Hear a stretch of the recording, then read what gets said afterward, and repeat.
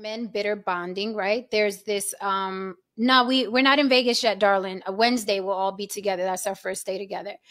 Um, I wanted to just say a few words about this before I pass the mic. It's something that has been growing, as you see. It first started out as, no, men just need a place where they can talk because men never had a place to talk before. I never understood that. I never understood that excuse for the behavior I've seen online from men. I'm not going to use the not all some sign. If it applies to you, it does. And if it doesn't, it doesn't. And if it doesn't apply to you and you still choose to get offended, fuck off. Right? That's how we're doing it tonight. That's how we're coming tonight.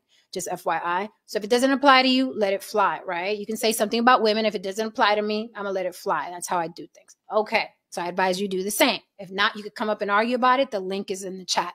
So there's this trend that I've seen online where men are literally bitter bonding. These men are very, very bitter about relationships, be it a baby mama, a woman that's taking them to court for child support, the woman that cheated on them, or their mother that talked to them out like shit throughout their whole youth, that girl that rejected you on the 4 train, the girl that rejected you on the flight. Men are starting a bitter bond, and we have all kinds of acronyms. They're making all kinds of clubs, and it's looking like a sport to me. That's why I asked the question, is woman hating the new sport for men? I see similar behaviors. We've all watched men watch sports. And how do I see similar behaviors? Well, these guys wear jerseys and they have their favorite team. Some, just like on sports, some people like the Lakers, some people like the Celtics, right? With these guys, it's like some people like the Kevin Samuels way, some people like the Tate way, but it's all the same sport.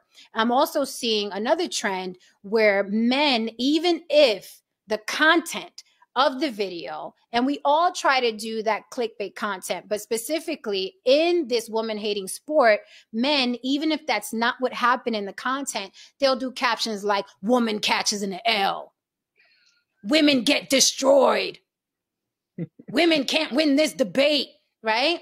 So they lure men in with that, in hopes to see a woman get destroyed or dragged or not winning a debate.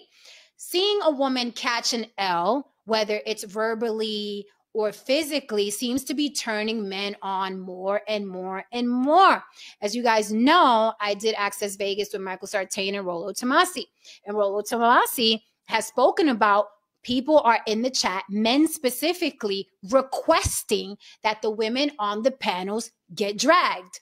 Or they're telling Michael Sartain and Rollo Tomassi, you're too easy on the women. So it's literally like a gladiator mentality where these men are in the chat begging for blood, begging to see women put in their place, begging to see women get dragged and destroyed. So how is that not a sport? Okay, we have groups getting together, we have them cheering on, we have them wearing the jerseys of their favorite team, we have them making up acronyms. You have SYBSM, we got, which is Save Yourself Black Man, we got MGTOW, men going their own way, we got the red pill, we got this pill, we got that pill, and it's all under the umbrella of getting back at women, because now men have a place to talk about women because their hands were tied for centuries because these evil women were running the world and not letting them speak in barbershops or at bars or in the locker room. These women weren't letting them speak. And then YouTube happened, and now all the men can speak and say it with their chest.